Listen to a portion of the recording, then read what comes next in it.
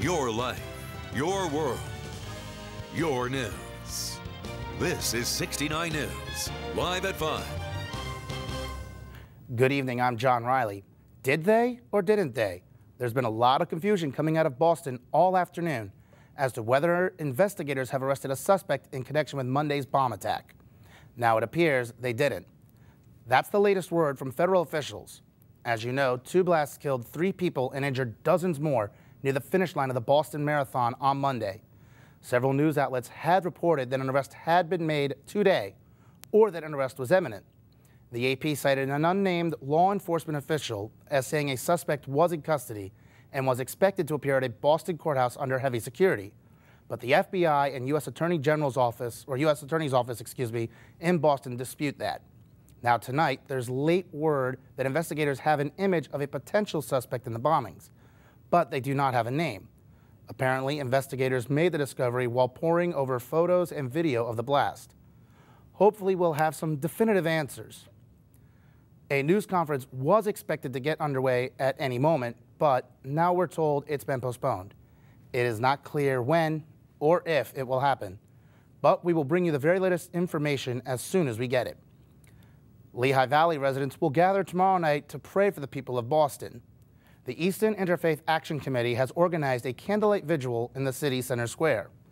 It will be held at 7 p.m. and it's expected to last about a half an hour. The public is invited to attend. As the bombing investigation continues in Boston, another FBI probe is underway in Washington. Officials say suspicious letters that were mailed to President Obama and Mississippi Senator Roger Wicker were laced with ricin, a deadly poison. The letters were intercepted at off-site mail facilities. According to the FBI, the letters both say to see a wrong and not expose it is to become a silent partner to its continuance. The letters were postmarked from Memphis, Tennessee, and both are signed, "I am KC, and I approve this message." Officials say suspicious letters were also sent to lawmakers in Michigan and Arizona, but investigators say those didn't contain anything dangerous. A bipartisan proposal to expand background check for gun purchases has been defeated on the Senate floor. A vote was held this afternoon on the measure introduced by Senators Pat Toomey and Joe Manchin. It would have required background checks for all transactions at gun shows and online, but the bill fell short of the 60 votes it needed to move forward. If you have something to say about Allentown's plan to lease its water and sewer operations, now's the time to speak up. Things got heated when no public comment was allowed after the lease issue came up at the last city council meeting. But tonight, residents take their turn at the mic. WFMZ's Will Lewis has more from Allentown City Hall. The site will be easy to remember, AllentownWaterSewer.com. This is a new informational website from the Lehigh County Authority. The site talks about LCA's qualifications, the lease process, and the board of directors.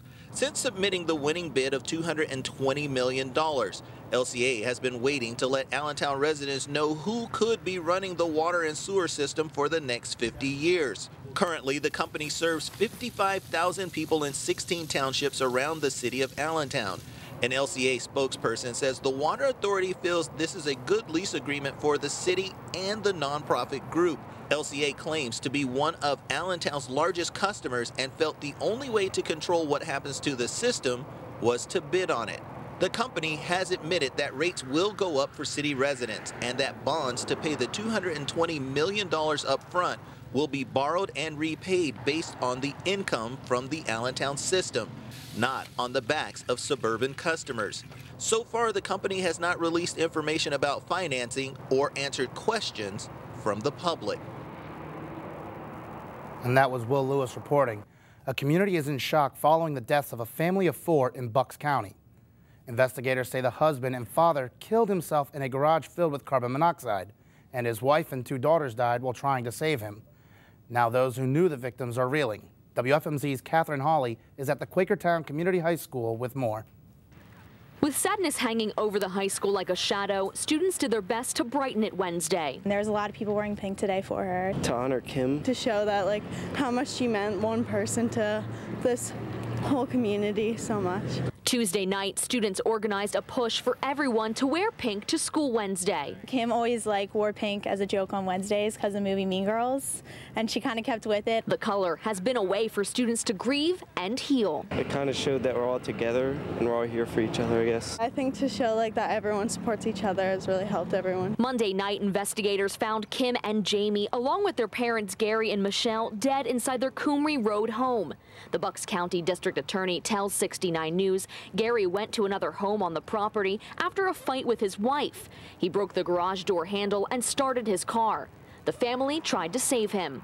Authorities say Michelle was found in the garage with Jamie and Kim in the kitchen. Friends are trying to stay positive through the shock and pain. She was just very friendly and outgoing. You always heard her laugh in the hallway. She's just the nicest girl I've ever met. Anytime anybody needed help, she would always come and help them. That was Catherine Hawley reporting. Pennsylvania narcotics agents say that they've busted a drug ring that distributed millions of dollars of meth throughout the Lehigh Valley. A total of 23 people were arrested, including more than a dozen from the Lehigh Valley. Police say these men, Gary Cooner and Michael Learman, were the ringleaders. The state's Attorney General's office says that the drugs were taken from Mexico and delivered to a location in Las Vegas. Then they were shipped to the Lehigh Valley via FedEx. Officials say $7 million worth of meth was distributed over 5 years. Police say the ring also distributed marijuana in the Lehigh Valley. Drivers are bracing for some long-term road work in Bethlehem. The construction project centers on Route 412 in the city. Tomorrow night, crews will be removing a bridge in the area, which is expected to cause delays between Emory Street and Shimersville Road.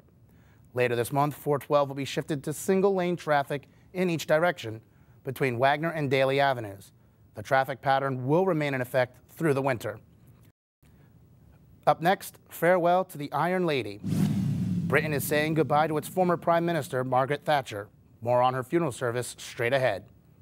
Plus, it looks like a more walkable South Side is in Bethlehem's future.